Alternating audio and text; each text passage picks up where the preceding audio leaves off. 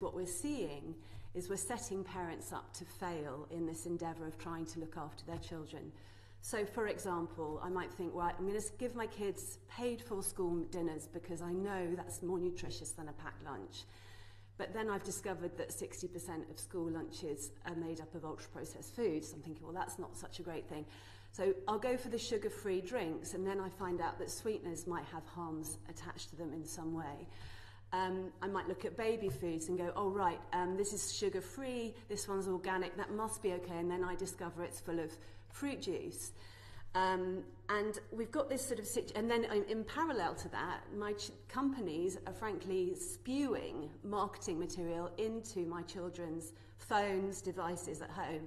So they're building up this huge level of brand awareness from a very young age about what they want to be eating, and it becomes impossible to go shopping with them.